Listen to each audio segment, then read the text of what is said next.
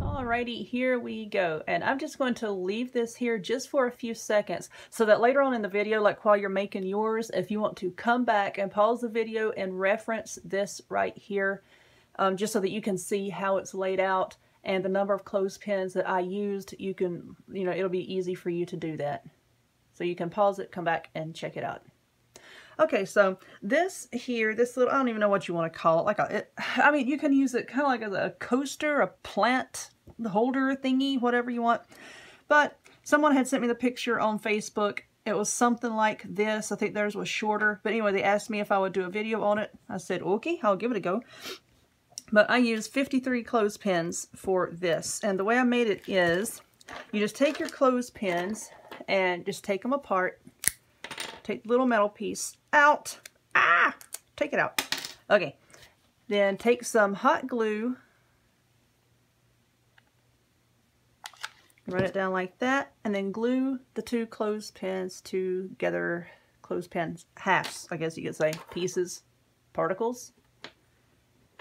Like that. So they look like this. Okay, just keep doing that with all of your clothespins. Of course, I'm not going to do all of mine. I'm just going to do like one or two just to show you kind of what I'm doing. Ah, something stuck to me. And please, y'all see this little gray dot on my hand?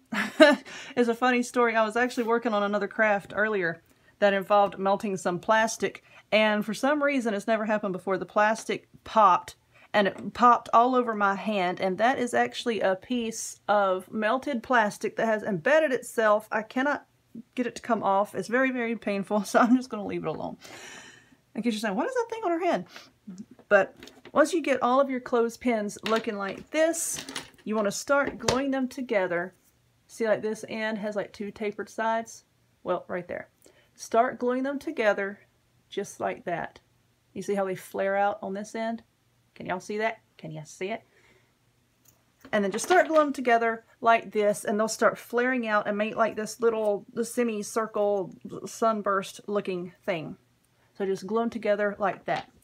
And let's see, I think this is 18. 1, 2, 3, 4. No, 16, I think. Yeah, this is 1, 2, 3, 4, 5, 6, 7, 8, 9, 10, 11, 12, 13, 14, 15, 16. Yeah, 16. So I've got 16 here. And then once you do that, you want to start making the other little curvy doohickeys, to come, ram horns, that's what they look like, to come around the other side like that. Now, the picture that I was sent, they stopped like right about here. But I wanted mine to be, more curved.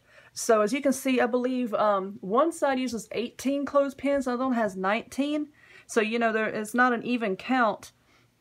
But my dad had given me this bag of like 300 clothespins, and they were just all mixed up. I think they were like different brands or something, because some are a little bit thinner than others.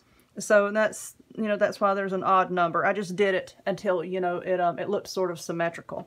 And to start on the other edges, you see this end clothespin here. It has like a little bump there and a little bump there. Just put a dot of glue. And this does have glue already on it because this is the second time that I have filmed this particular DIY. I'll take this clothespin and we're going to start going this way. So take the tapered end and just glue it to this rounded end right here. See how now the rounded end is pointing inward? And then you're just going to start all the way back around. I'm putting hot glue here and just gluing them together. So if you're going to be like using hot things like a teapot or a little kettle, I would suggest that you do not paint it because it can, really mess with the paint. Then you don't want to melt the paint and have it stick into the bottom of your kettle or whatnot. But if it's going to be used like for cold things, or I mean a cup of coffee wouldn't bother it that much, or plants or whatever, you can paint it. I painted this with spray paint. And I let my plant set on it for like a day and it didn't bother it. So, but you can stain these with wood stain, or I have stained clothespins, popsicle sticks, what have you, by brewing some really, really strong coffee, pouring that in a bowl, and then just taking these apart, throwing them in there, letting them sit for a few hours, take them out, and then let them air dry on a towel. If you wanted them darker and not so natural looking. But like I said, this is my second time making this video, so I've already got some of these glued together. See? And just every now and then kind of press it down from the top. Press it down onto your table or work surface or whatever, just so that, you know, it won't be wobbly and warped. But, yep, there you go. Then just bring both sides all the way around. So, I know this video was pretty short, but I hope you enjoyed it. It's just a little fun thing to do with extra clothespins that you have laying around. So if you would, please give this video a thumbs up, click subscribe, check me out on other forms of social media.